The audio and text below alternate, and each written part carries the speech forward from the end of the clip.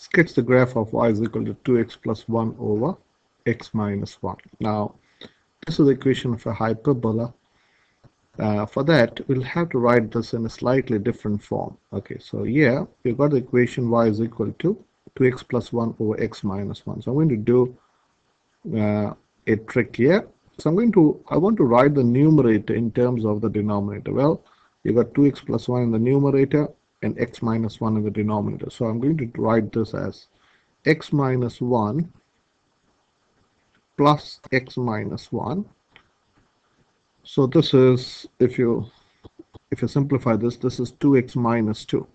But I have only 2x plus 1 in the numerator. So if it is 2x minus 2, and if you add 3 here, that is same as this is 2x plus 1 over the denominator, which is x minus 1.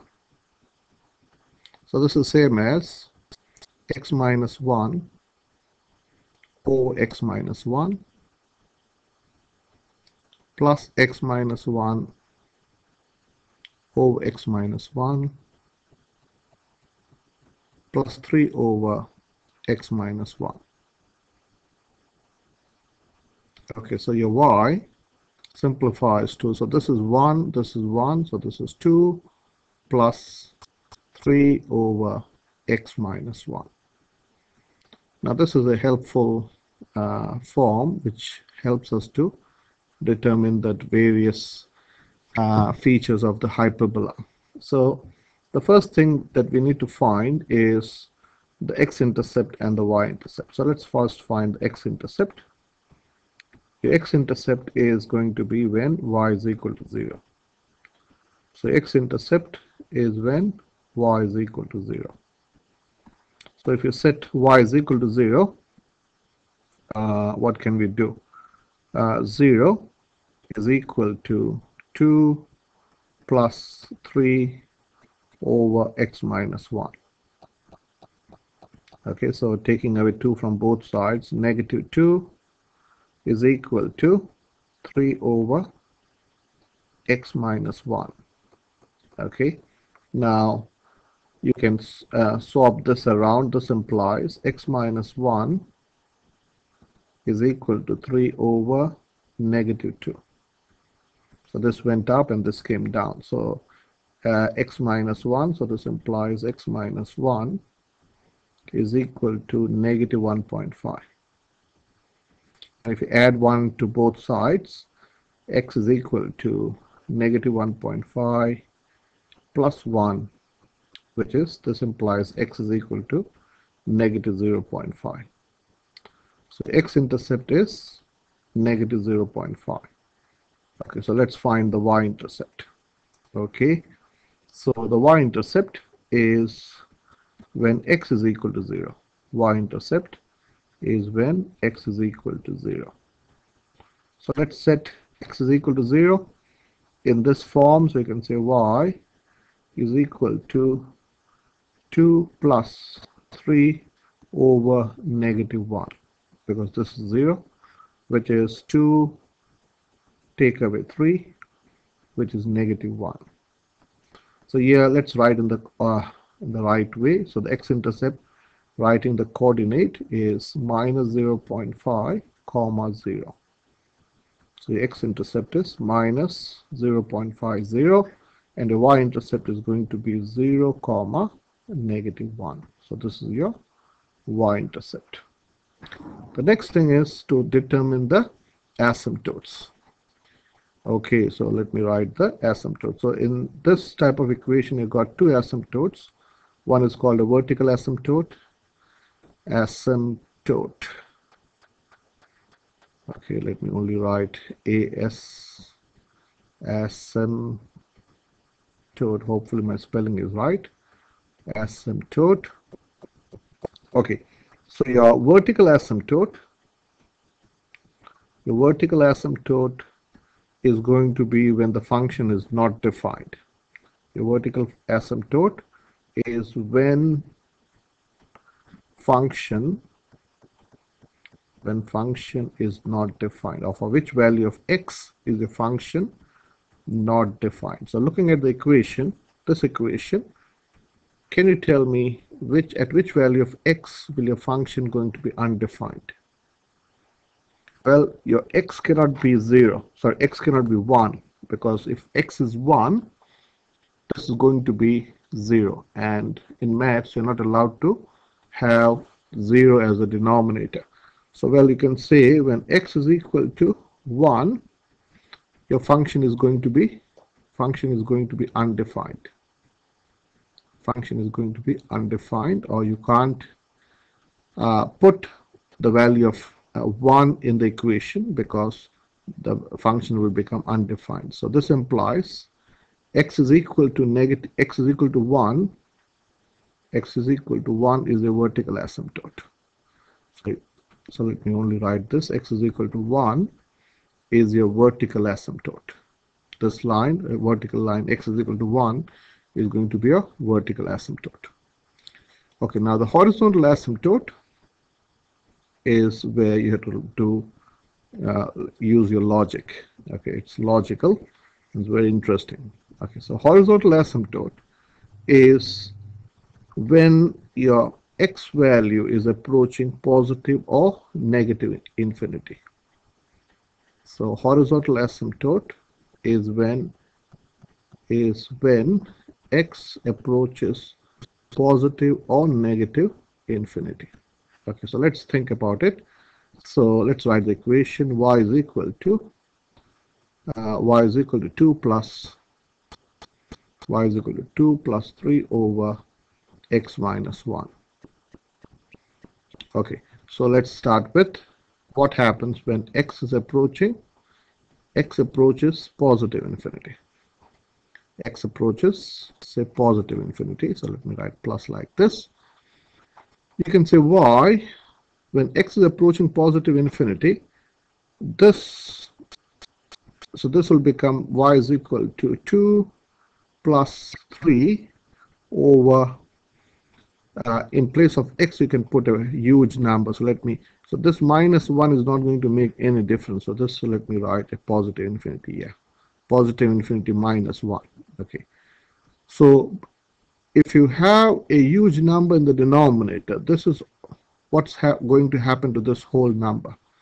When this becomes a huge number, this is almost going to be 0. So this is almost 0, or in practical sense, you can say that is 0.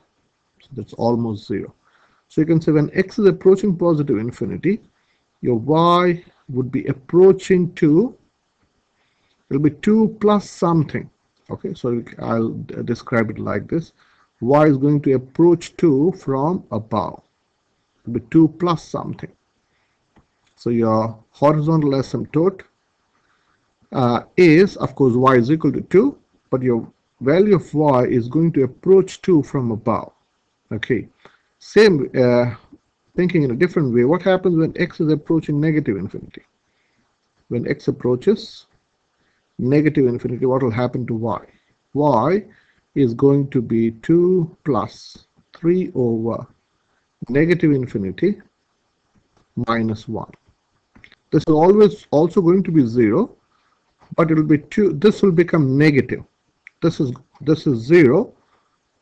You can say it is 0, approaching 0 from the plus side. Okay, I hope you understand what I mean. It's going to be 0, but it's going to approach 0 from the right. Here this is, of course, also going to be 0, but this is almost 0 from the left. So this is approaching 0 from the negative side. So here you can say y will be approaching 2 from below. I'll graph this and I'll explain this later. So y is approaching 2 from below. So you can say your horizontal asymptote. So your horizontal asymptote is y is equal to 2. Okay. Let's graph this. Okay. So we saw that the vertical asymptote is x is equal to 1. Your horizontal asymptote is y is equal to 2. So these are your vertical asymptote and this is your horizontal asymptote. So I have plotted some points. This is x-intercept, which is negative 0.50, your y-intercept, and this is minus 2. So on a calculator, I have in the table menu, I have typed in 2 plus 3 divided by x plus 1, and I've gone from the setting from minus 20 to plus 20. And just to show you, when x is approaching, see, when x is minus 20, it is minus 1.8. So just look at these values and tell me if you can see what's happening. It is approaching, it will be slightly, it is what's happening. Okay, it is 1.5, it is approaching which number? Okay, so at 1 there is an error. Okay, so it's error when at 1, so it can't be defined. Okay, so what happens as x is approaching negative infinity? It's as x is approaching negative infinity. So if you go, it's approaching 2. Okay, minus, suppose let me go from say minus 50 to plus 50 at a scale of 5, just to show you. It's approaching 2 from below. Okay, it's slightly less than 2. Okay, and that's what I'm saying. When x is approaching negative infinity, it's approaching 2 from below, so it'll be slightly less than 2. So this branch would look like this. So this is 1 point, okay, and it's approaching 2 from below. This is what I mean by approaching 2 from below, and this is that's why it's an asymptote. So your graph would go like this, asymptoting towards it, and it will be as x is approaching 1. As x is approaching 1, this will be approaching negative infinity. Okay, so let me show you that. So if you go to, okay, it's not, I hope you can see here, as x is approaching 1 here, your y value is going to approach negative infinity. Okay, so you can plot, take some values which is very close to 1 from the left. This will be approaching negative infinity. The other branch would be as x is approaching positive infinity. So let me show you that. X is approaching positive infinity. It will be slightly over 2. Okay, so let me go say from 0 to 10,000 or 10,000 scale of 100. Okay, so can you see this is, I'm going in the scale of 100. It will be slightly over 2. Okay, so that's why your graph would be like this. Okay, this is one thing that you can investigate yourself. When x is approaching 1 from the left, whereas x is approaching 1 from the left, or sorry, from the right, this will be approaching positive infinity. And as x is approaching 1 from the left, this will be approaching negative infinity. And at 1, it is undefined.